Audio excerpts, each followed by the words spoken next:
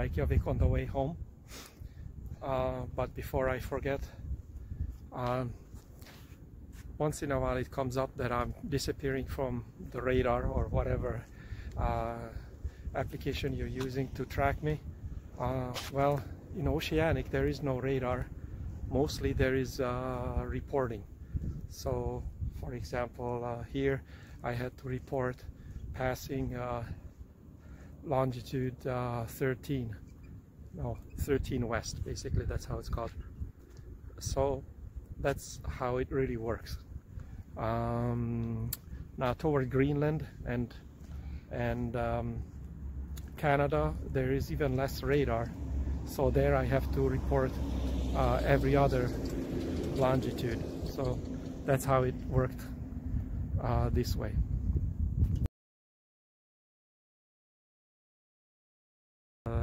The airports in Greenland on Sundays are closed, so I have to wait till tomorrow or whatever, whenever the weather permits me to go.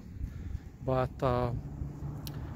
my next stop would be Kulusuk, and as I mentioned there, Kulusuk is really not an airport that I want to get into IMC or instrument.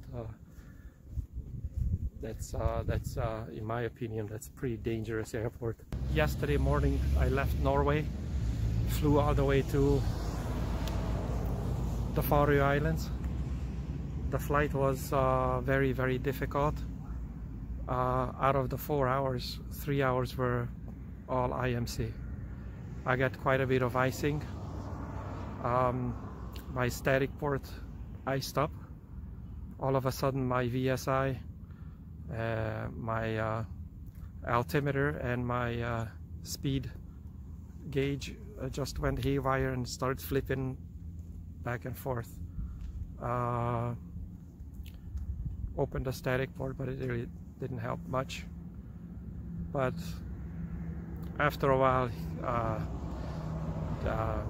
it fell, I guess the ice fell off, and so everything was back to normal. But it was an interesting experience. So yeah, you know, the flight to Vagar was like I said, was pretty hard, pretty difficult, you know, very intense. The approach, on the other hand, you know, for runway 12, I believe, if I remember well, was really nice. It's an offset approach to the runway through a fjord, and I'm gonna post a video here. It's pretty cool. It's nice.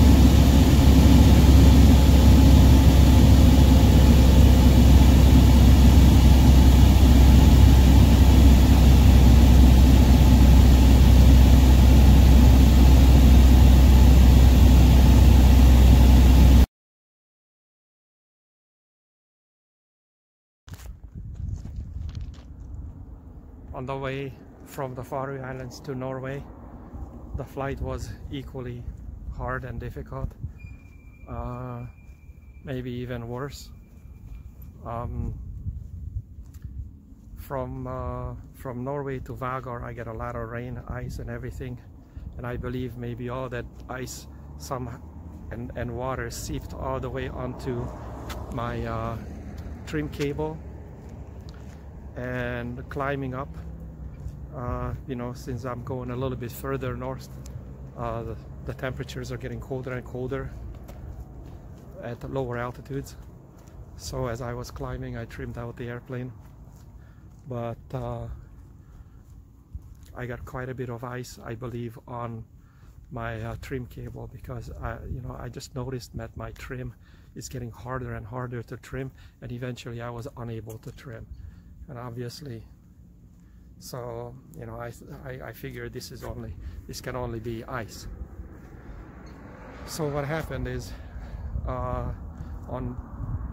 this icing happened on a climb out. So now the airplane is a climbing configuration, and try to fly straight and level in a climbing configuration. So it was very, very hard and difficult, because especially on my wrists and hands, you know, to keep pushing the yoke forward to keep the airplane. Once in a while, the only thing I could do is just reduce power and let it sink, you know, to give a little bit of a break for my wrists, you know, because it was very hard to push. But as soon as I couldn't even descend any lower, because I was already over the Iceland glaciers. So, you know, there's no way to descend to warmer temperatures where the ice can just thaw off. But once I passed those glaciers, you know, I descended to 6,000 initially, and everything started to going back to normal. But, you know, just an interesting little thing, you know, that I never even thought. I oiled the cables before I left, but I guess oil can be washed off or whatever, so I think grease would be the perfect, or a better solution than anything else.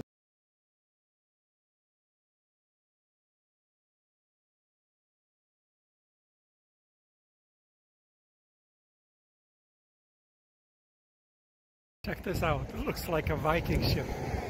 It's pretty cool. Love it. I'm looking at this harbor with the light winds, calm waters. I would love to sail this with one of my boats, or the canoe or the kayak or whatever. I talked to the line service guys. They said they have oxygen, which I ran out of earlier on the trip to Hungary, but I definitely need it flying across Greenland. I cannot get Kulusuk out of my head. That runway and approach is, on a technical scale, is very, very difficult. 2,500 feet, mountains on the sides.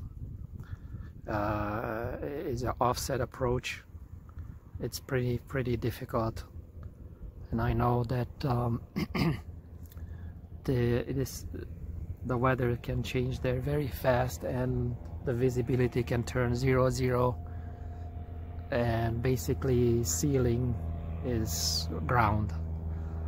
So if I can, I'm even thinking maybe to fly from Reykjavik to Nuuk, or whatever the closest west coast city or airport, but I don't know. I mean, I have to catch the right winds, tailwinds, to get there, because even though I have quite a bit of fuel, it's a huge risk. And like I said, I'm crazy, not stupid, so not sure I want to take that amount of risk.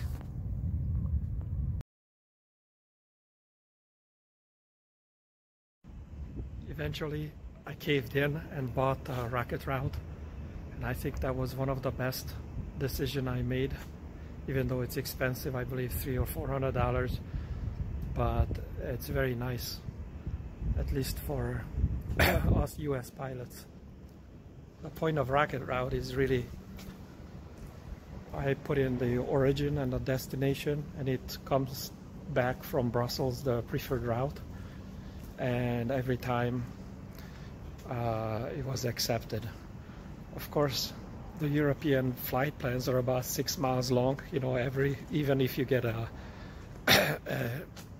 how should I say, almost like a Victor Airway or whatever GPS route, you still get a bunch of fixes in it, and every single one of them they say it's direct, but still, rocket route was pretty awesome, or is still pretty awesome, because it works really nice. Of course, the deal with, like every flight plan, you get a flight plan, you get a departure procedure, and you know, SID and everything else, but hey, the moment you're airborne, it's pretty much up to the controllers. And about 400 or 500, well, 1,000 feet up, you get a different vectors, and especially over here north, you get a lot of direct, and that's very nice. So you can save a lot of time instead of going every single one of the fixes that Rocket Route or Brussels came back. You know, the controllers know better, and it's very nice. They pretty much every time I got a bunch of directs 100, 200 miles out, so that was very, very cool. So it was good.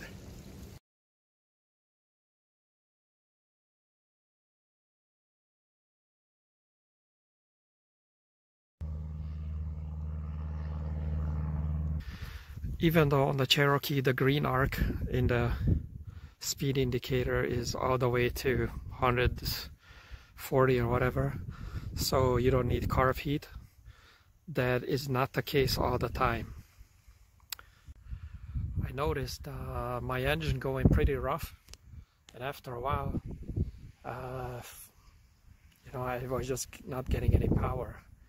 So I was suspecting ice, although why would it get ice? You know, that's what the manufacturer says, but still, I pulled the carb heat all the way out. Of course, that reduces the RPM and the power. You know, I'm oceanic, you know, nobody really cares, you know, whether 1,000 feet or whatever altitude I'm flying.